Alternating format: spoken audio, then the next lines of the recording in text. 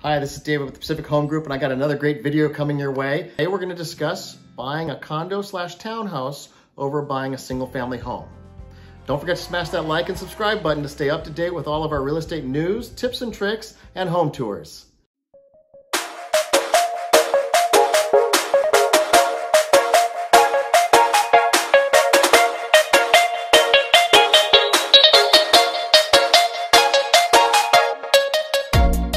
The difference between buying a single family home and a condo and a townhome. This one hits home to me because for a long time we used to live in a townhome, and I gotta tell you, it was pretty amazing.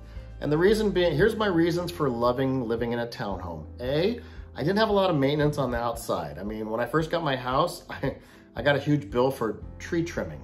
That was a new one for me.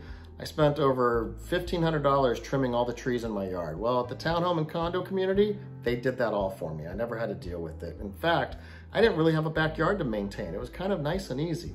That brings me on to it's easier to maintain because you usually have a home warranty that maintains the outside of your property. The only thing you need to maintain is the inside. There's also, when you're living in a condo or townhome, you're gonna have fancier amenities. Like we had a pool and a spa and a gym. We were gated. It was pretty cool. Insurance is usually cheaper on a condo townhome because the HOA covers most of your insurance, where all you need to get usually is what's called an HO6 insurance. That's insuring all of your walls and stuff in. A little bit cheaper. They go anywhere between 30, 40 bucks. Don't quote me on that, but that was about the price that we were paying. HOAs also come with rules and regulations. You receive those when you're first investigating the property. Check those out because sometimes they're gonna have dog breed restrictions, things like that. Condos and townhomes, they're a little less private because you're so close together.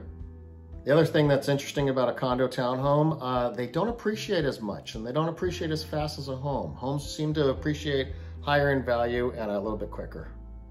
So buying a single family home, some of the benefits is you're gonna have more space, you're gonna have more privacy, you're gonna have a yard maybe, hopefully.